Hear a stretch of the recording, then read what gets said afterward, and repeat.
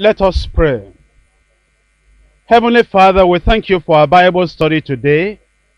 It's always a memorable experience, a wonderful time when we come to look at the pages of Scripture. Especially as we have come to the study of this special series we are on at present. It's been an enriching time. With our eyes, you have made us to see wonderful things out of your word. And Lord, you have been cleansing us because your word really has a cleansing power. The fire of the word has been working with strong conviction in our hearts. We're grateful to you, O Lord. We thank you because you have preserved such a word like this for us. We thank you for the Spirit of the living God that will not leave us alone, but day by day, week after week, will interpret your word in such a way like this unto every one of us. We pray that you accept our praises in Jesus' name. Lord, as we come today, we come with great expectation, believing that you are going to reveal deep, new, rich, great, and high things, even to every one of us. Therefore, Lord, we pray that you will keep our attention. You will enforce your word in our hearts, that the application of your word, as it comes with power, with unction, with conviction, will actually reveal the things we need to correct in our lives, in our families, in our churches to us, in Jesus' name. Lord, we pray that through this word, you will sharpen our sensitivity to the Spirit of God and to the way in which you want us to live. Father, we are praying that this word will reveal to us today things we need to know so that we'll be our best for you, for your work, for your service, for the people of God, for the kingdom of God. Thank you, Lord, because we know you have answered. In Jesus' name, we pray. Our hearts go up in gratitude to God because he has brought us together once again today to reveal the deep, rich word of God unto us. You see, the word of God says we should allow this word to dwell richly in our hearts. At a particular time, Jesus said, let these sayings sink deep, sink down into your very ears, into your very heart. And as you come today and we look at the word of God together, I plead with you, open up your heart, open up your mind, open up your understanding to the word of God, to the Spirit of God. And I believe that the word of God will do you good. We come to some important verses today. You will see that we've been on chapter 12 of Exodus for some time now. Because the verses are quite many, we couldn't rush over everything in one single study. You see, when we come to the word of God, we should always believe that God had a reason why these things are recorded. It says all scripture is given by inspiration, and it is good, it is profitable for doctrine, for reproof, for correction, for instruction in righteousness, that the man of God may be perfect, thoroughly furnished unto all good works. And because you see what had been written aforetime were written for our learning, that through the patience and comfort of the scriptures we might have hope. That is why we do not want to rush over any passage at all, because we believe that in that passage God has something specific he wants to reveal unto us. And you see, it is the totality, the completeness, the entirety of the word of God coming upon our lives that will eventually perfect us and will do within us everything that needs to be done. And I want to plead with every one of you, keep on coming. God has something waiting for you. I pray that as we get into the study today, the Lord will reveal himself unto you. Today we are considering Israel's departure from Egypt. Now we say we are reading the book of Exodus. That word Exodus, or if we put it in our just language, the departure of the children of Israel from Egypt. Do you know that this chapter is the very reason for naming the whole book the book of Exodus? The book of the deliverance of the children of Israel out of the land of captivity. You see, God had promised Abraham centuries before this time that his descendants would sometimes be delivered out of the land of bondage. The time had now fully come that Israel would leave Egypt as planned, as promised by God. Though Abraham had died, God still remained faithful to his word, which tells us very clearly that no matter it may appear long, and God has given a promise, it will eventually be fulfilled. Look at Exodus chapter 12 verse 41. It says, "And it came to pass at the end of 430 years, even the same day, that it came to pass that all the hosts of the Lord went out of the land of Egypt." I want you to realize something preserved for us here in the Word of God. And I want you to think about it this way. If it was a Monday, there is an if there. I'm not saying it was Monday. If it was a Monday that God appeared to Abraham in Genesis chapter 15, verses 13 and 14, when he said, his descendants will be in the land that they did not know, and there will be strangers there, and he will deliver them out of that place. Do you know what this verse 41 is saying? It is saying it came to pass at the end of the 430 years, even the same day, when it clocked exactly that same day, exactly the time, that round figure, that exactly at that time it came to pass that all the hosts of the children of Israel, the hosts of the Lord, went out from the land of Egypt. Well, there are a lot of things we need to understand from there. Number one, we need to understand that God will never be late. The same day, the very time, the very moment that God had promised that Israel will come out of the land where they were strangers, that same day they came out. So then we know that if God has given us promises, he will never delay. It will be that same day. You know, he has a schedule, he has a timetable, and he works in his power and sovereignty according to that timetable, and it's never a moment, a minute late. That's another thing I need to tell you from here. Do you know that Moses, 40 years before this time, had tried to deliver the children of Israel, and he took loss into his hand by killing an Egyptian. Eventually he ran into Midian because he was escaping for his life. He spent 40 years there before he came back. When he came back, it appeared that things were delayed. Eventually, on the very day they came out, God said, that very same day that I planned, then they came out. Which means that 40 years earlier, when Moses had taken loss into his hand, it was not yet time. And that is why God did not support him. He knew God was calling him. He knew God wanted to use him. He knew that he was to be a deliverer for the children of Israel. But the time had not arrived. And because of that, his action was premature. Do you know that many times today, there are people that take loss into their hands? It may be concerning marriage. It may be concerning the will of God, the call of God in serving the Lord. It may be that you have sensed the Lord wanted you to do something without waiting for the Lord, thinking, the time is going, the time is going, I must do something now. You just get yourself into trouble because God is watching his timetable. When it is his time, you will not have to hurry like that. When it is his time, you will not have to take loss into your hand. When it is time, it will be that same day. It will come to pass that the Lord will do what he has planned to do. Well, learn the lesson and learn it very well. Though the host of the Lord, though it appeared the promise might have seemed to be delayed, God was never late concerning the fulfillment of his word. If we had the Spirit of God, if we had the might of Christ, there's something we'll never do. We will never foolishly charge God with delay or failure as he does what he wants to do according to what he has planned. Then we need to learn another thing. Here we're now talking about the deliverance of the children of Israel. And my brothers and sisters, I want to plead with you, trust in the Lord. Believe in God. Do not be dismayed. Do not be surprised at what the unbelievers and the rebels may say against you, against the Lord, against his word, against his plan. I want to remind you, the first time that Moses appeared before Pharaoh, when he said, I have a message from on high.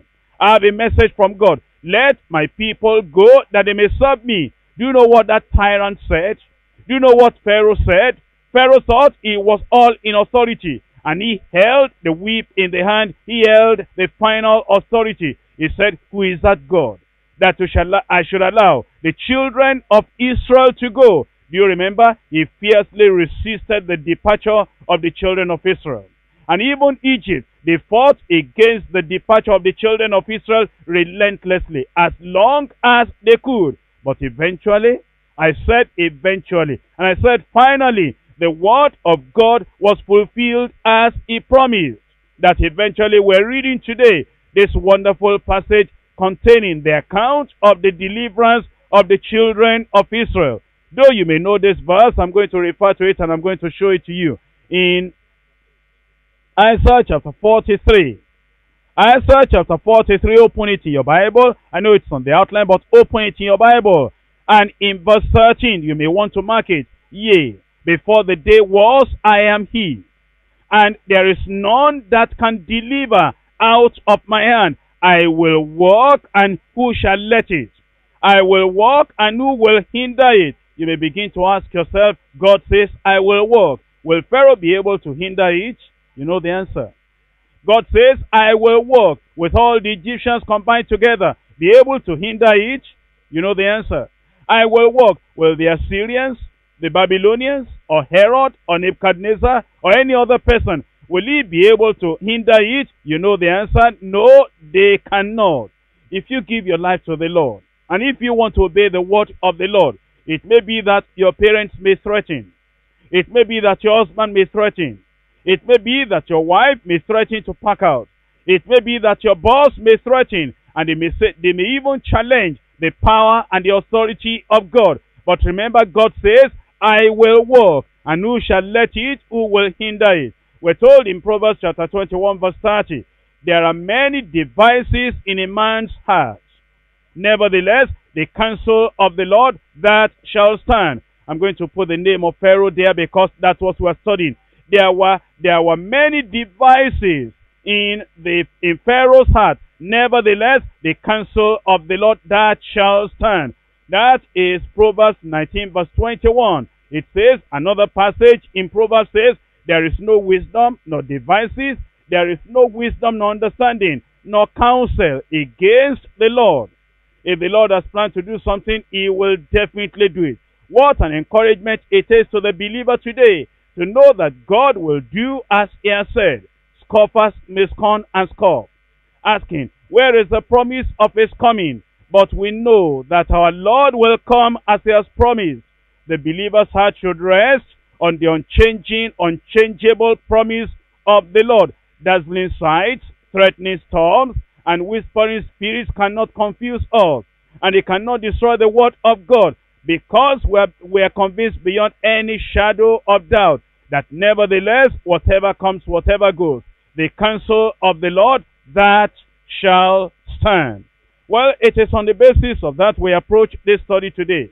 It is on the basis of the faithfulness of God, on the fact that God says, I will walk and no man shall let it. It's on that basis we come to study this passage of Scripture today. And these verses of Scripture, verses 31 to 51, we have divided to three parts. Number one, Israel released by Pharaoh. Wonderful thing. Israel released by Pharaoh. Number two, Israel's long-awaited deliverance. You know, it may take a long time. It will eventually come. It may appear that the night is fast spent and the day is at hand. It will eventually come. It may appear that you have prayed and fasted and you have struggled and wrestled. It will eventually come. Israel's long-awaited deliverance. Number three, God's instruction to liberated Israel. God's instruction to liberated Israel. You don't understand. You don't know how marvelous, how wonderful that is. Of course, the Lord had been giving instruction to the children of Israel while they were in Egypt. But this is different now. They were liberated. They were taken out of Egypt. And they have been delivered as free people, as a people that have now breathed free air. And they have come out of the furnace of iron. They have come out of the Egyptian bondage. Now as they came in the deliverance, redemption of the Lord, and they were liberated by the Lord, he now gave them instruction What a wonderful thing it is. And as you are delivered by the Lord, as you come to breathe fresh air, as you come out of the bondage, out of the dungeon, out of the imprisonment, and out of darkness, then God begins to talk to you as his children, and then he begins to give you instructions. Let's go to point 1. Israel released by Pharaoh. Israel released by Pharaoh. We're looking at Exodus chapter 12 and from verse 31. Exodus chapter 12 verse 31. And he called for Moses and Aaron by night, and said, Rise up, and get you forth from among my people, both ye and the children of Israel, and go, and serve the Lord, as ye have said. And also take your flocks and your herds, as ye have said, and be gone, and bless me also. If I had time, I could spend all the time on those 2 verses alone. Think about this. He, Pharaoh, of all people, he called for Moses and Aaron by night, instead of waiting till the morning light, instead of waiting for a convenient season, instead of thinking it over and thinking it through, instead of still delaying like he has done before. He called for Moses and Aaron by night, instead of Moses and Aaron going to plead, going to cringe, and instead of Moses and Aaron going to ask for it as a favor, he himself called for Moses and Aaron, and he called them by night, instead of saying, well, they will come. If they really want deliverance, I'm ready to release them down now, but eventually they will come. He called for Moses and Aaron by night, and he said, rise up. He said, rise up. You see, he was even telling them to be in a haste, to be in a hurry. Rise up and get you forth from among my people, both ye and the children of Israel. I'm not going to delay anyone, not a child, not a boy, not a girl, not a man, not a woman. You get forth from among my people, both ye and the children of Israel. Go. Let my people go. He said, go. Let my people go and serve me. He said, go serve the Lord, as ye have said. Every request you made, every demand you made, everything you wanted, go serve the Lord, as ye have said. Now you need to remember that before he had said he could go and serve the Lord, but he wanted a compromise. He asked them, who of you shall go? And then he said, well, you can go, but then leave your flocks behind. That was the time that Moses said, not an hoof shall we leave behind. Now look at what he said in verse 32. Also take your flocks and your herds, as ye have said. In verse 31, as ye have said. In verse 32, as ye have said. He said, be gone. He said, now you can go. He said, now you must go. He was even hurrying them up. And then he said, bless me also. He said, I need blessing also. He said, can you take my prayer request before you leave? Bless me also. He says, Pharaoh, oh yes. Is this that tyrant? Oh yes. Is this the one that said, who is that God? Oh yes. Is this the one that told Moses, even in chapter 11, you will not see my face anymore? The time you see my face, the day you see my face, you will surely die. Oh yes. This is that same person that was now saying, you go and serve the Lord your God. My brothers and sisters, what do we learn? We learn something. God is in heaven. He is relaxing because he has uttered the word. And what he has said will surely come to pass. In Numbers chapter 23 verse 19. Open your Bible. In Numbers chapter 23 verse 19. It says, God is not a man that he should lie, neither the Son of Man that he should repent. As he said, and shall he not do it? As he spoken, and shall he not make it good? Behold, I have received commandment to bless, and he has blessed, and I cannot reverse it. And I cannot reverse it. When the Lord has blessed you in your life, do you know Pharaoh cannot reverse it? Do you know that Nebuchadnezzar cannot reverse it? Do you know that Herod cannot reverse it? Do you know that herbalist or jujuman, even Satan himself, cannot reverse the blessing of God? Oh, we thank the Lord that we're serving a never-failing God. We're serving an almighty God. We're serving a God that can do and will do all things that he has said, that he has promised. You see, at last, the promise made by the Almighty God to Abraham, more than 400 years before this time, was now fulfilled. The details of the promise were fulfilled literally. The experiences of Abraham's seed in Egypt was precisely as God had said. And even when God called Moses, God told Moses, he said, no, that Pharaoh, he will not allow you to go the very first day you get there, but I will not be late. Just keep on my word. Eventually, he will thrust you out altogether. You see, that shows us that God will make his word good. As God had decreed, so it came to pass. As God had promised, so he did. So then, we know that God was faithful to Abraham. That strengthens the faith of the children of God now, who have the seed of Abraham. We know how God was faithful in fulfilling his promises to Israel. That should make the faith of the believer, the faith of the Christian family, the faith of the Christian church strong in the Lord. Strong in the Lord. I want to encourage you, believe the Lord. I want to encourage you, stay with the Lord, because the word of the Lord eventually will be fulfilled. I want to challenge you on something. You see, Pharaoh had asked for a compromise with Moses, but Moses refused. He will not accept the slightest compromise. Moses had said, our cattle also shall go with us. There shall not an hoof be left behind. I want to tell you this, it pays to have an uncompromising spirit that will not deviate from God's word in the slightest manner. You see, sometimes your husband will want you to compromise a little. Your wife will want you to modify the word of God a little. Your boss will want you to modify the word, alter the word, and compromise a little. And it also, your parents might want you to compromise a little. It may be that your teacher at school may want you to compromise a little. But I want to remind you, it pays to have an uncompromising spirit, which will not deviate from the word of God in the slightest manner.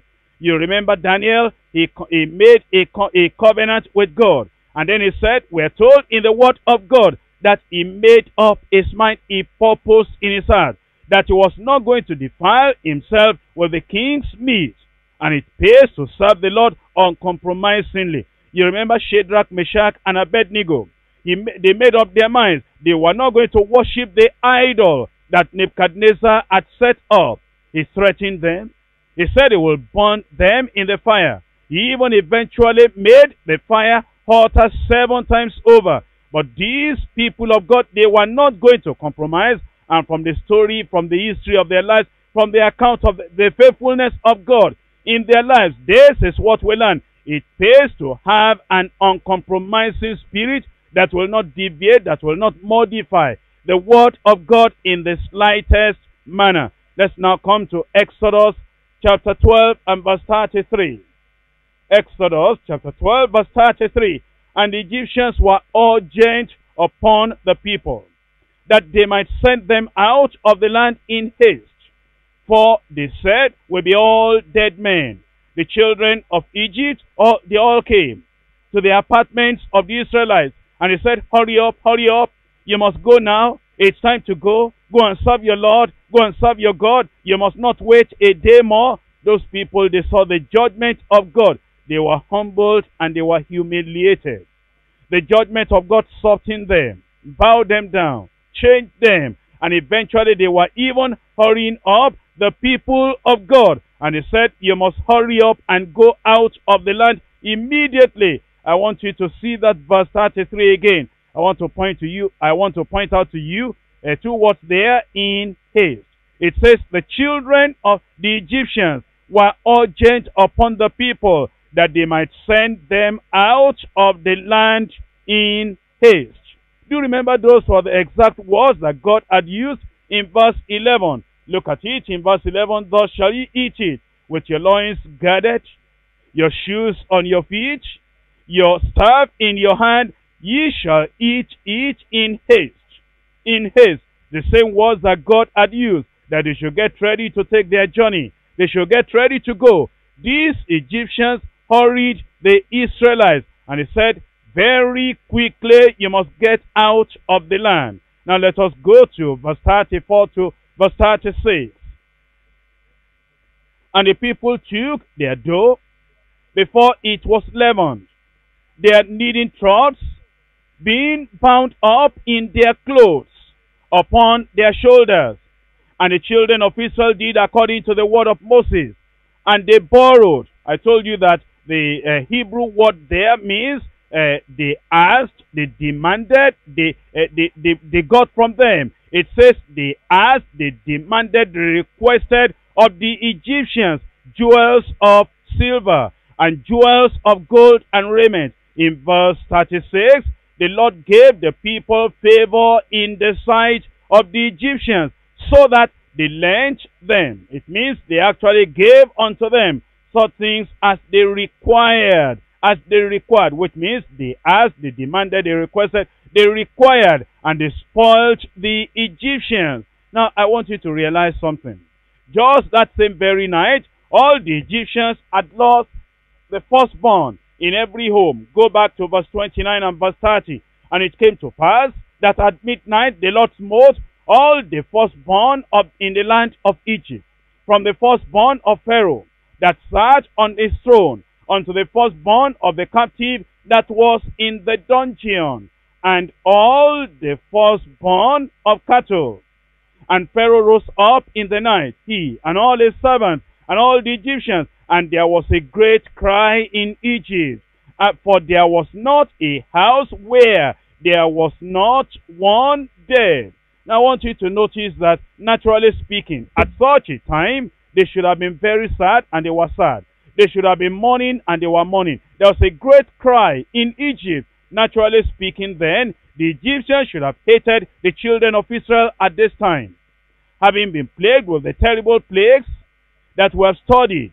Not only that, having just lost all the firstborn in the land of Egypt, they should have thought of fighting against Israel, because they knew it was their God that plagued them and made all those firstborn to be dead. But do you know how God fulfilled his promise? In fact, a similar promise had been given and also fulfilled in the time of Jacob. In Genesis chapter 35, it says, the terror of God was upon the cities that were round about them, and they did not pursue after the sons of Jacob. The same thing happened to these people. Even though the Egyptians have lost their firstborn, and the Bible called the firstborn the chief of their strength, yet they did not even send them away empty-handed. They did not fight against them. On the contrary, that scripture may be fulfilled, the Lord gave the people favor in the sight of the Egyptians. And when the Israelites left Egypt, do you know how they left? They left with silver and gold. Egypt was even very glad that they departed, for fear of them fell upon them. Let's look at Psalm 78. Psalm 78, we see how God made them eventually to leave from verse 51. And smote all the firstborn in Egypt, the chief of their strength in the tabernacles of arms, but made his own people to go forth like sheep, and guided them in the wilderness like a flock. In verse 53, he led them on safely, so that they feared not. He led them safely so that they feared not, but the sea overwhelmed their enemies. Let's look at Psalm 105. Psalm 105. And let us see again the account of how they left the land of Egypt. I'm reading to you from verse 36. He smote also all the firstborn in their land, the chief of their strength. He brought them forth also with silver and gold. Look at this latter part of verse 37.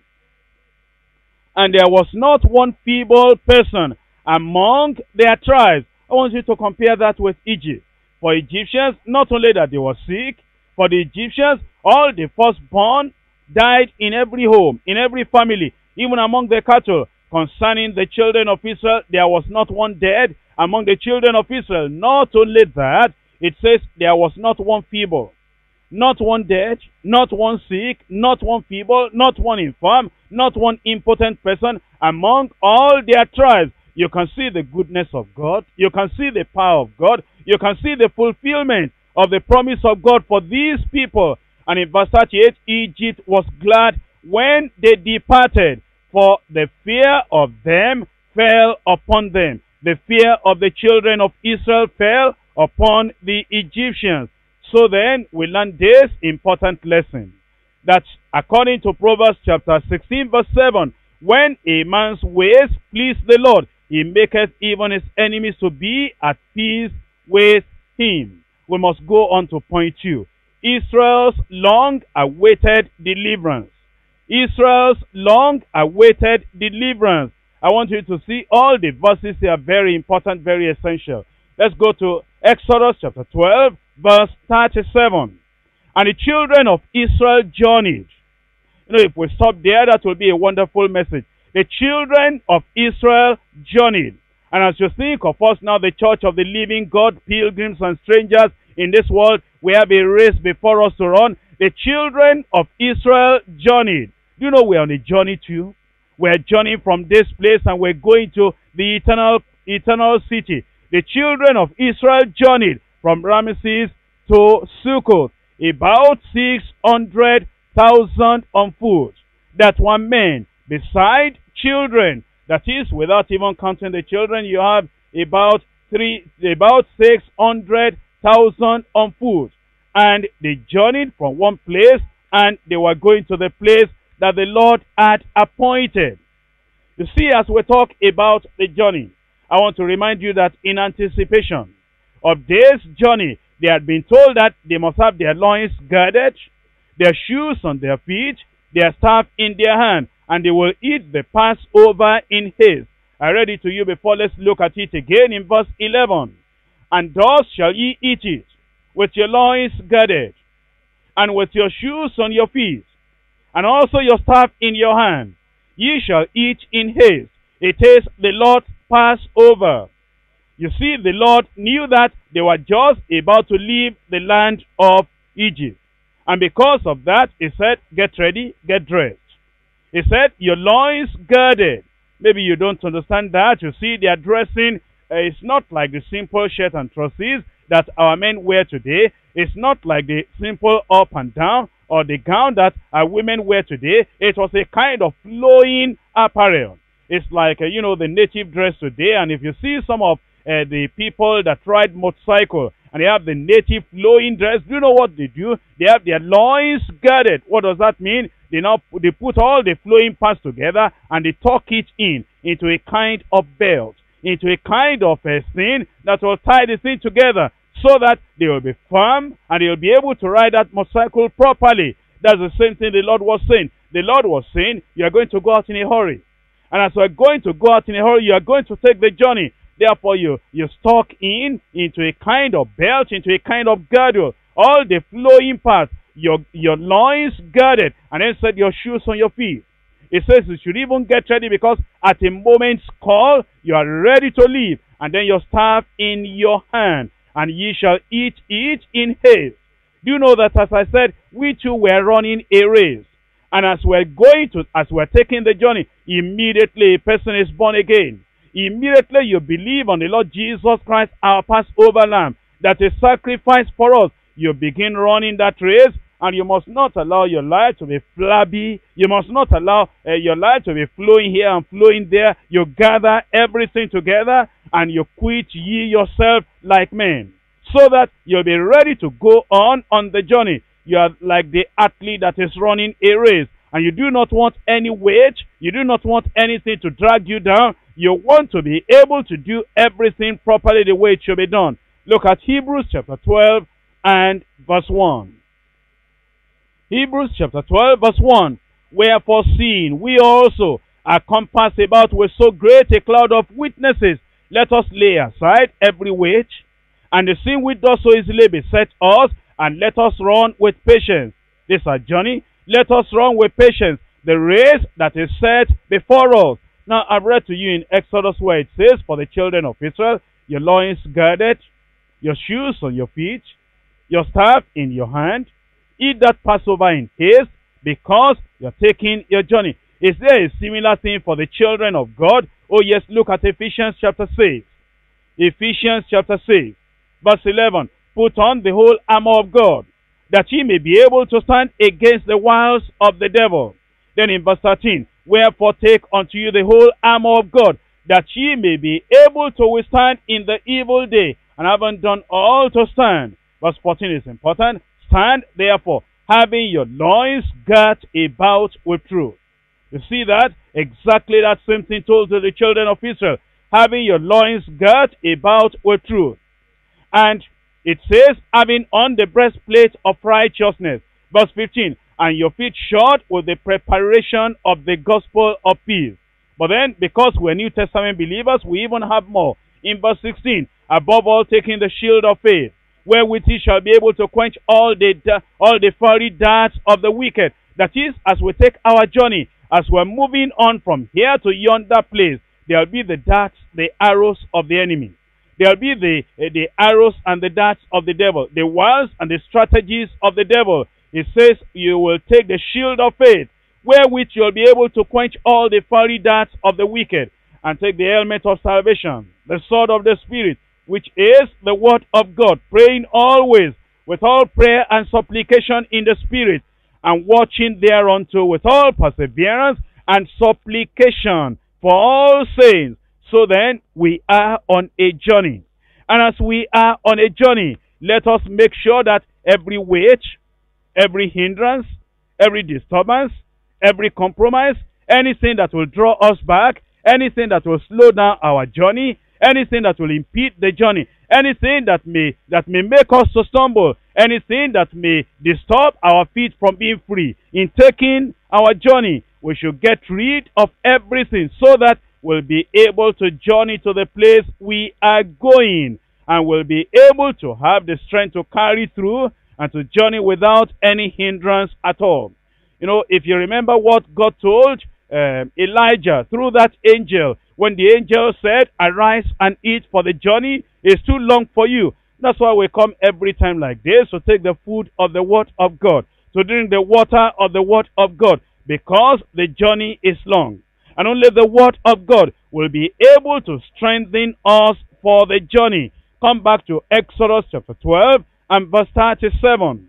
And the children of Israel journeyed from Ramses to Succoth, about 600,000 on foot, for that were men beside children. I will come back to verse 38. I want to go through to verse 39. The reason is because verses 39 to 42 we have touched upon before. I'll just read to you and remind you of them.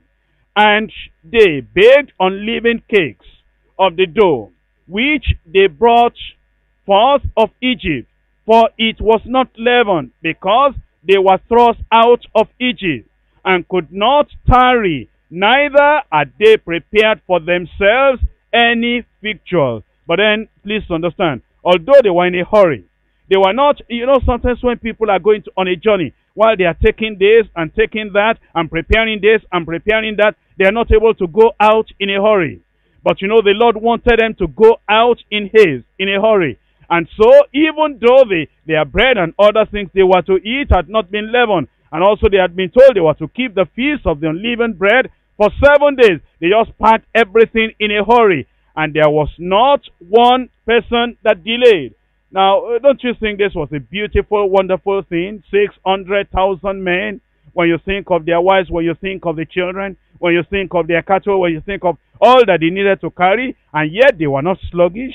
They didn't slow down. They didn't delay. And Moses was not saying, hurry up now, we're going to be late. The Lord wants us to move out in time. Everyone followed at the sound of the word. Wouldn't it be a wonderful thing like that? That we also, in a haste, we delay not to keep the commandments of the Lord.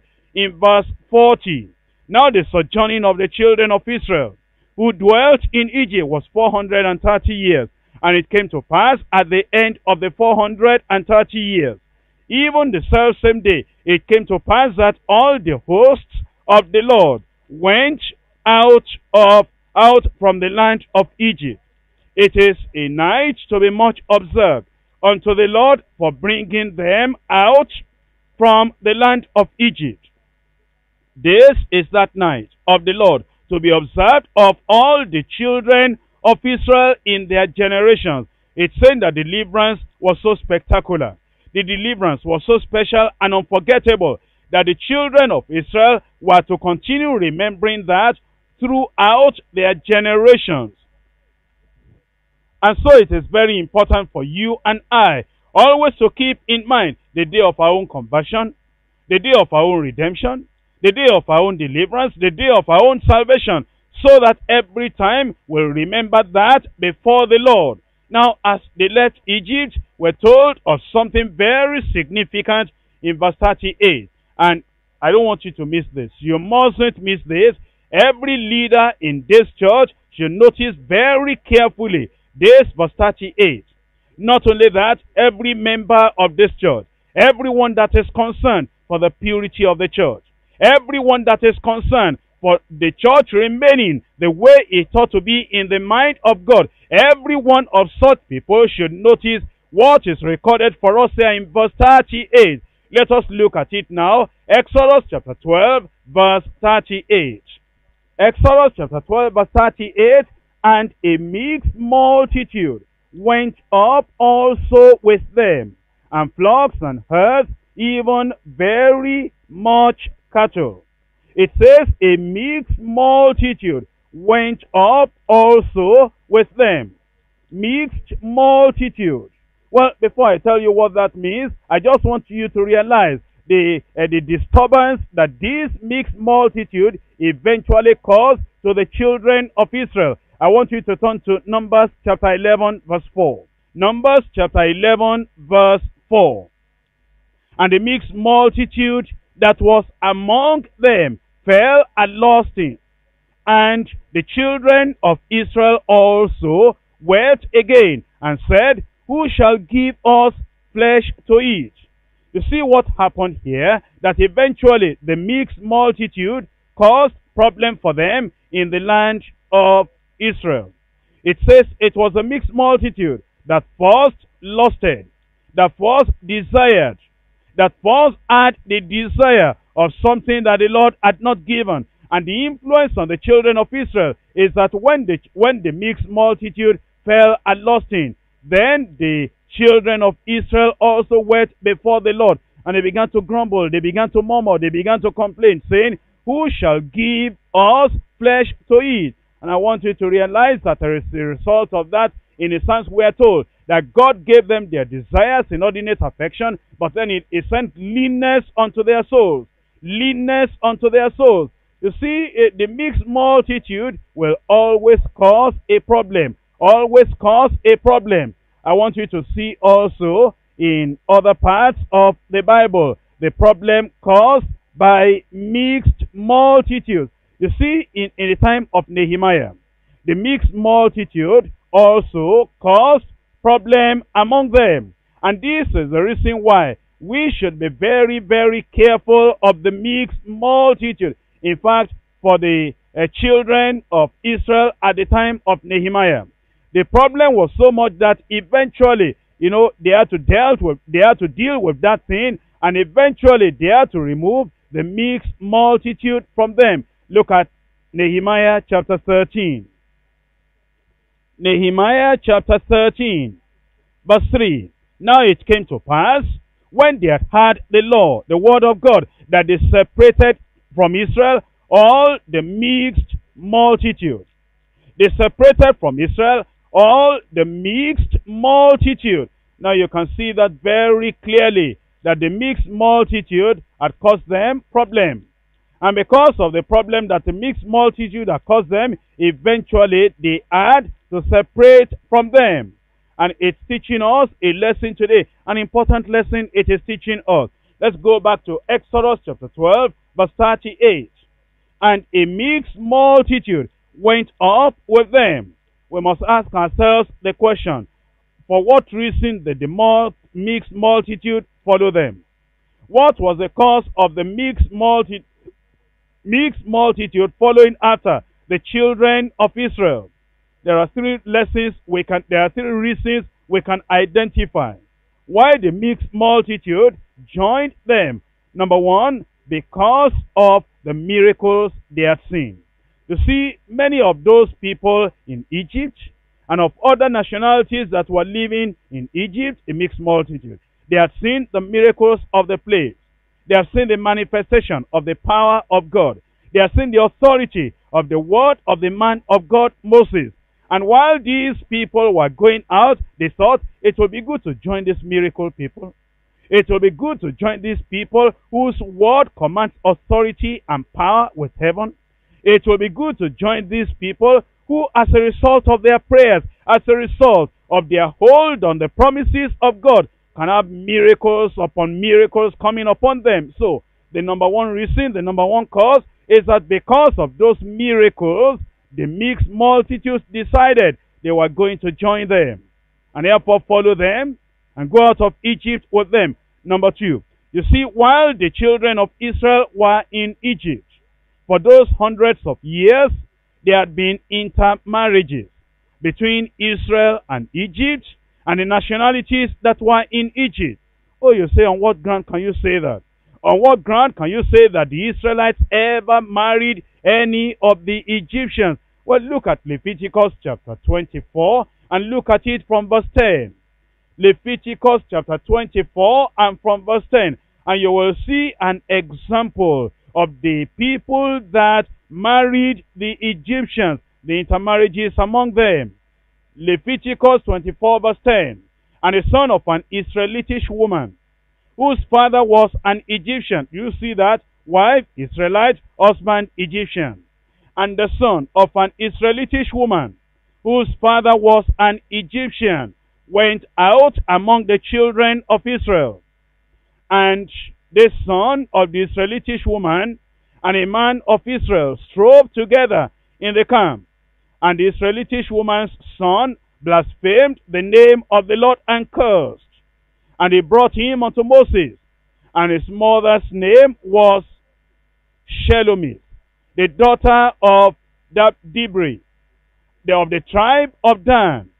And they put him in ward, that the might of the Lord might be showed them concerning what he had done. So you can see example there of intermarriages between Israel and Egypt.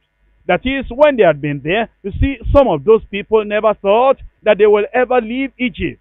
They thought hundreds of years have gone. They had counted 100 years, 200 years, 300 years, 400 years, since God gave the promise unto Abraham. They never thought they would live again. So they just wanted to settle down, and they wanted now to just get married, and they were getting married. How like some Christians today, they do not know that the promise eventually will be fulfilled.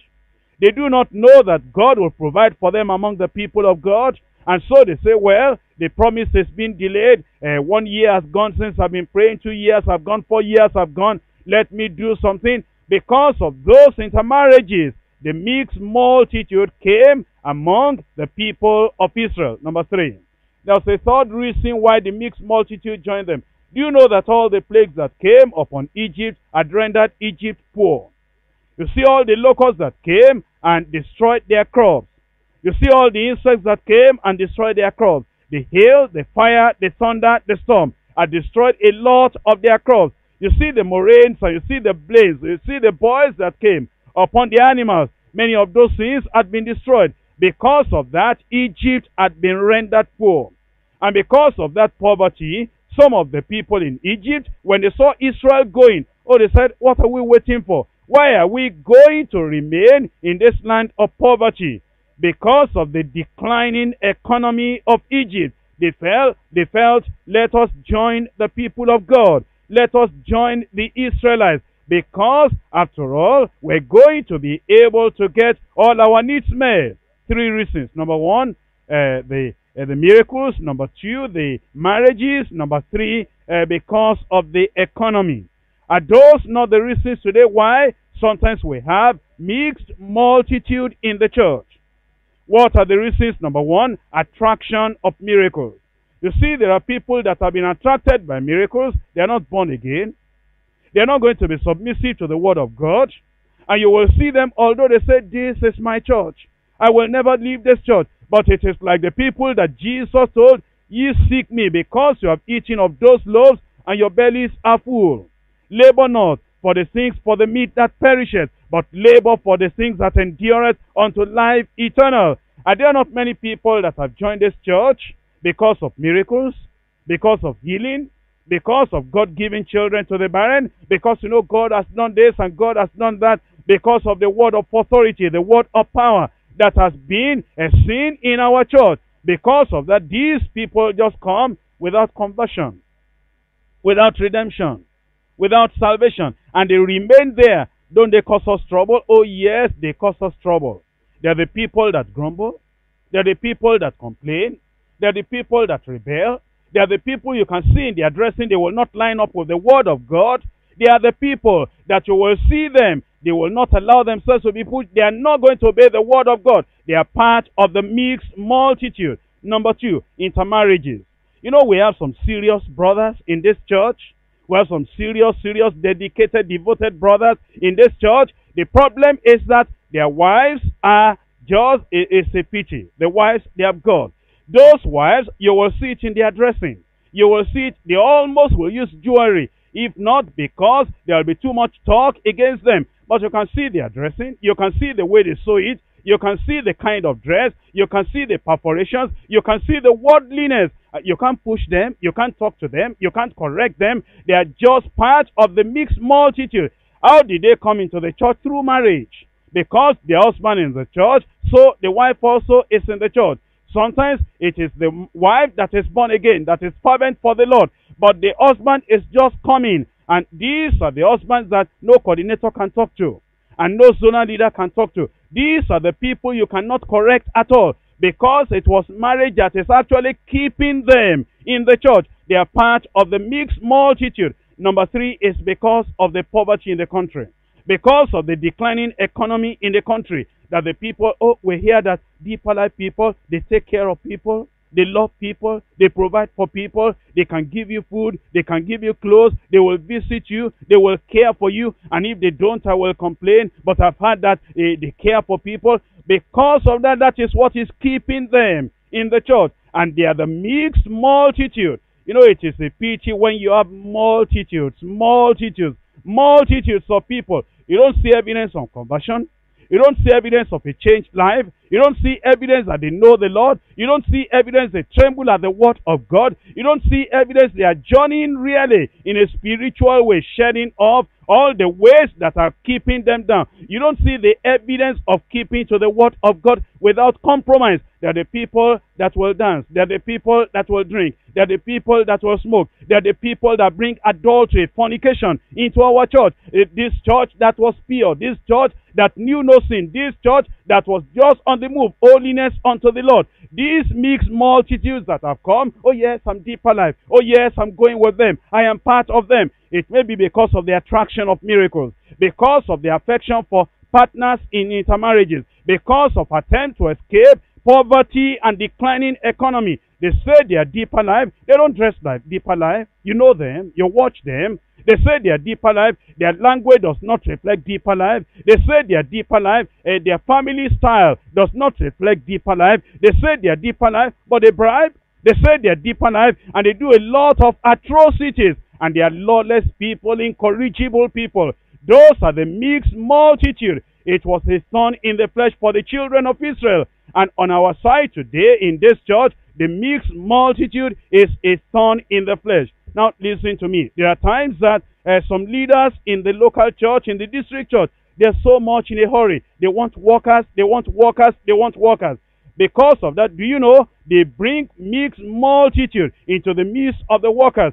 And you'll find among so-called workers, people that are not sure of salvation. You'll find, in fact, reports come sometimes. We'll hear that somebody called a zonal leader. I want you to think about this, brothers and sisters. What I'm telling you tonight, sometimes we'll have somebody called a zonal leader. And I want you to remember, at the time of this, the early time of this revival, the early time of going into the Word of God, the early time of studying the Word of God, the early time when the fire of God, the fire, the purity of holiness was burning in this church. When we say zonal leader, oh no, we cannot mention adultery. We cannot mention fornication. We cannot mention gambling. We cannot mention all these evil things. Today, you will find somebody called zonal leader. Immorality is there. Worldly marriage is there. And all the things of the world, they are there. These are the mixed multitudes that have come, entered in the midst of the workers. You know, in the past, when we call somebody a woman representative, oh, high title.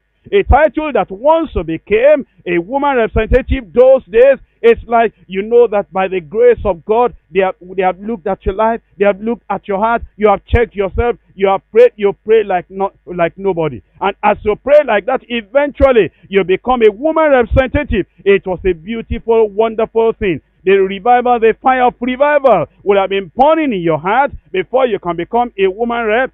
Don't you see the mixed multitude today? A woman rep committing adultery, a woman rep committing fornication, a zonal leader committing fornication. And what are we going to say about area leaders? What are we going to say about house fellowship leaders? What are we going to say about members of the choir? What are we going to say about ushers? You see, the mixed multitudes have come because many people are in a hurry. They are in a hurry because they want to multiply the number of workers. Not only that, do you know that nowadays we make announcement upon announcement. We need full-time workers at the press. We need full-time workers in light sales. We need full-time workers in this section. We need full-time workers in that section.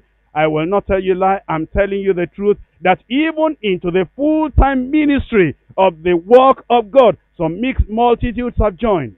The people that you really are not sure that they want to do it or die. They are called of God, and they know that woe is unto me if I preach not the gospel. Woe is unto me if I answer not the call. They are not the kind of people that will say in time of hunger, in time of pain, in time of sickness, in time of difficulty, whether there's money or there's no money, whether there's salary or no salary, whatever it is, I want to answer the call of God. I am called of God. I want to do full time. But you know what we have today? We have the mixed multitude. And the mixed multitude in the church, the mixed multitude among the workers, the mixed multitude among full-time people in the church. Oh, it is costing us dearly.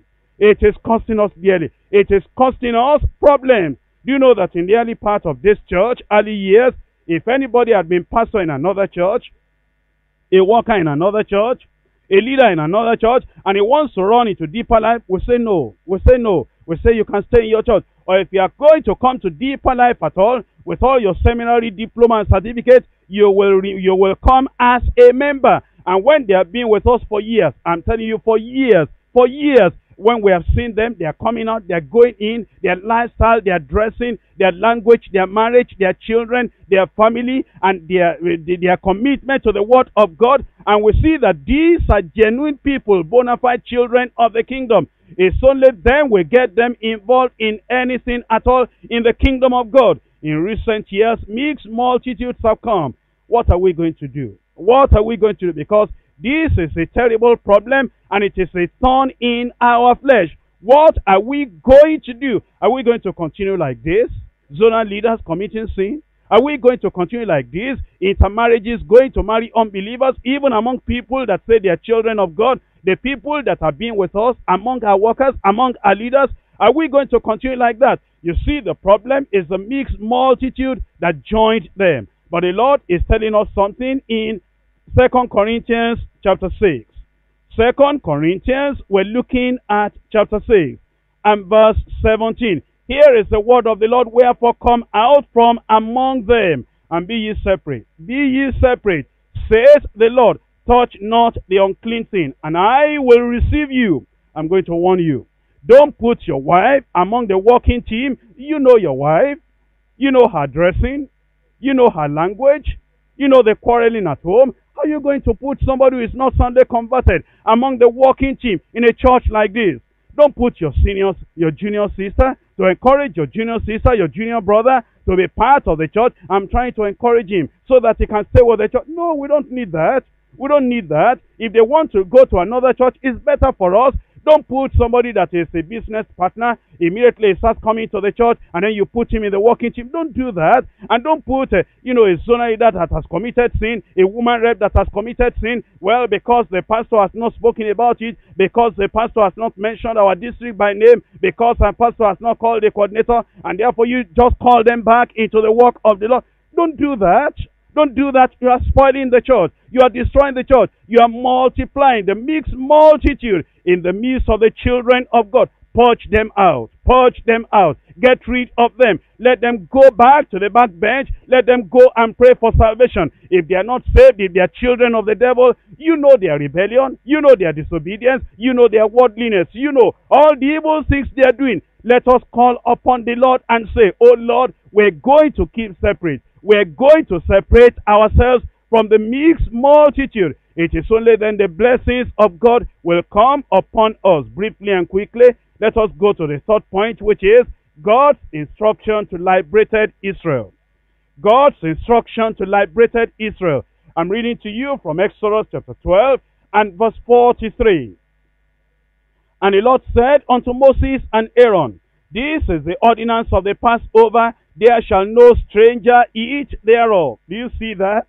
Oh, I hope you understand the word of God. No stranger shall eat thereof. Oh, this is very meaningful. We don't baptize strangers. Those who are strangers to the grace of God, we don't dip them into water because we want to just baptize anybody. Those who are strangers to the grace of God, we don't allow them to take the Holy Communion with us because we just want the people to feel happy that, this is going on. Those who are strangers, we don't allow them to participate in the privilege of the service of the Lord. It says, there shall no stranger eat thereof, but every man's servant that is bought for money, when thou shalt circumcise him, then shall he eat thereof. But you see, anyone that comes in and is willing to go into the circumcision of the heart, into the circumcision of the soul and the spirit, is willing to take the Adamic nature, to allow the surgical knife of God, take the Adamic nature away. Those are the people that can partake with us.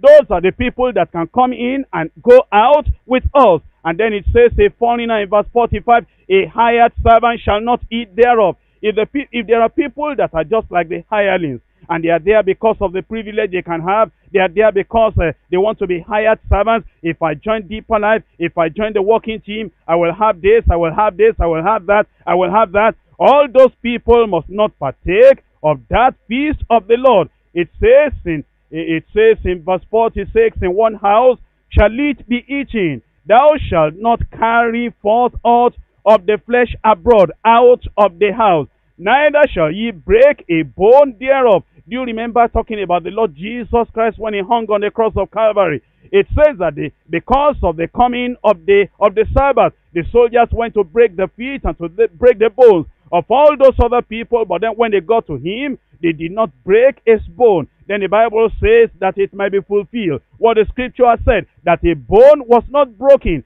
All this is pointing to the fact that Jesus Christ is the Paschal Lamb. And as it says that he shall not break a bone thereof, also his bone was not broken. And then in verse 47, all the congregation of Israel shall keep it. No exception. This is the provision of the Lord, and this is what the Lord wants for all his people.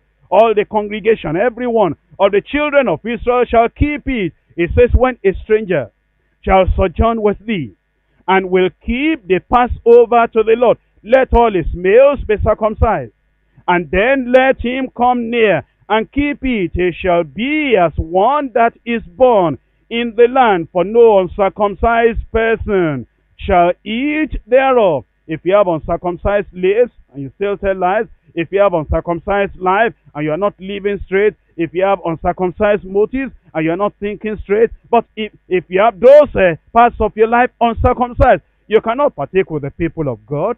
You are not part of the people of God. You are just there as part of the mixed multitude, and you have no right. You have no authority. It is not your right to partake with the people of God. But all these things must be done in your heart. You must come to a life that is sober, a life that is given to God, a life that is totally changed and transformed. Before you partake with the people of God, look at verse 49. One law shall be to him that is homeborn, and unto the stranger that sojourneth among you. Do you understand that? Do you understand that? There's no double standard in the word of God. Do you know some years ago, when we were calling some people IFL, International Fellowship League, and we just had that so as to be able to evangelize the people that are highly placed. Do you know the problem we had? Double standard came in. The IFL people, the rich people, the educated people, they wanted to have their own separate doctrine. their own separate lifestyle, their own separate attitude, their own separate, kind of a thing they would accept. And then the poor people too, the kind of thing they accepted. But here the word of God says, one law shall be to him that is homeborn, and unto the stranger that sojourneth among you. No double standard in the word of God. Among the educated, among the poor, the same doctrine, the same manner of life, speak the same thing, do the same thing, live the same way. Among the people who are preaching, among the people that are hearing, no double standard, the same way, the same doctrine, the same lifestyle.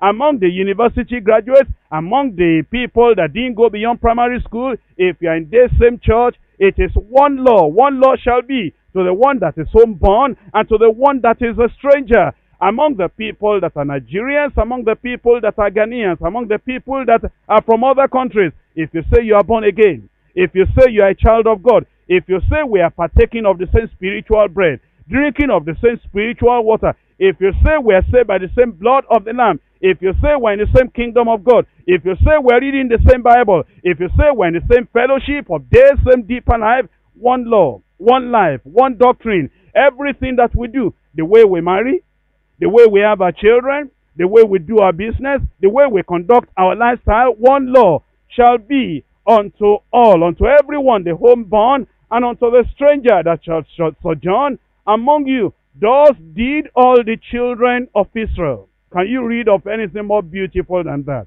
Thus did all the children of Israel. Is there anything you can see that can be the sublime of the devotedness, the devotion of the children of Israel unto God? It says, thus did all the children of Israel, as the Lord commanded Moses and Aaron, so did they. As the Lord commanded Moses and Aaron, so did they. Can we say the same thing in this church? That every child, every boy, every girl, every man, every woman, that as the Lord has commanded us from this pulpit, as the Lord has commanded us in all these messages, as the Lord has commanded us in all our literature, in all our cases, in all the messages we're giving out, can we say, as the Lord has commanded, so everyone is doing? Look at all the standards around. Look at the things that are breaking down. Look at this one going this way, the other one going that way. Look at some of the women saying, no, I will not accept that. I will not dress like that. I know who I am. Look at this. Look at the way people are just taking laws into their hand. But it says, thus did all the children of Israel, all without exception. I'm praying that this will be the day of revival. This will be the day of renewal. I am praying that this will be the day that every one of us will wake up and will pledge our lives into commitment, obedience to the word of God, and will all come one Lord, one Father, one God, one baptism, and it will be one doctrine and one manner of life, and we'll say the same thing, and we'll have the same mind. And then it says it came to pass the same day that the Lord did bring the children of Israel out of the land of Egypt by their armies. Let's come out of Egypt. Let's come out of the world. Let's come out of the sins. Let's come out of the pollutions. Let us come to the Lord. Let there be unity among us. Let there be unity among us. If you have been part of the mixed multitude, why don't you cry unto the Lord? I don't want to be part of the mixed multitude. You don't want to be a thorn in the flesh to the children of God, a thorn in the flesh to the people of God, a thorn in the flesh to even Jesus Christ, our Lord and Savior. Why don't you call upon the Lord and say, oh Lord, I don't want to be on the fence. I don't want to be outside. I don't want to be a stranger. I don't want to be a foreigner. I don't want to be a person outside the kingdom of God. I want to be obedient to the fullness, the totality, the entirety of the word of God. I want you to rise up. Is your heart like my heart? Is your mind like my mind? Is your devotion like my devotion? Is your attitude to the word of God like my attitude to the word of God? Are we one? Are we one? Are we together? Are we going to do according to the word of God? Are we going to purge out the mixed multitude? Are we going to take our stand? Are we going to be washed in the blood of the Lamb? Are we going to allow God to do his work within us? Are we going to tell the Lord, oh Lord, here am I, any spirit of the mixed multitude, any attitude of the mixed multitude, take it away from me. I want to be in the center of the word of God. I want to carry out the word of God, the word of self-denial, the word of repentance, the word of restitution, the word of holiness, the word of purity. I want to totally give myself unto the Lord. Leaders in this church, I'm so concerned. I hope you are concerned like me, that with children continue to multiply, mixed multitude among us. Let this church be a purged church, a holy church, a pure church, a church that is marching on according to the word of the Lord. Call upon the name of the Lord so that the revival of God will come in our midst, will be pure, will be holy, without blemish, without spot, waiting, getting ready for the coming of our Lord. I invite you, don't stay on the fence, don't stay outside there. Change that thing, change that language, change that dressing, change that lifestyle. Let's all come together in unity. Don't be part of the mixed multitude. Come in and purge your life and let the blood of Jesus Christ wash you whiter than snow, so that we'll be on our way marching unto Zion, marching in their armies. Like them, we will too, on our way to heaven, every weight and every load and every besetting sin, all taken away. Then we can follow the Lord all the days of our life. Pray unto the Lord before you go. Let the Lord see the genuineness of your heart. Let the Lord see your devotion. Let the Lord see that you want to take the kingdom of God, if necessary, by violence, that you will keep on in the way, in the word of the Lord. You will not deviate, you will not compromise, you will not be among the mixed multitude. You will be among the real people of God, among the hosts of the Lord. Call upon the name of the Lord. Let him cleanse you, let him wash you, let him change your life. And don't have any agreement with the mixed multitude. Don't make them your closest friends. Don't make them the people that are close to you. Stay with the Lord, and even if the mixed multitude, if they will leave, let them leave. It's better for the church like that, so that we can stay pure, we can stay holy, and then the Lord will be mighty in our midst. Pray on and pray through before you go.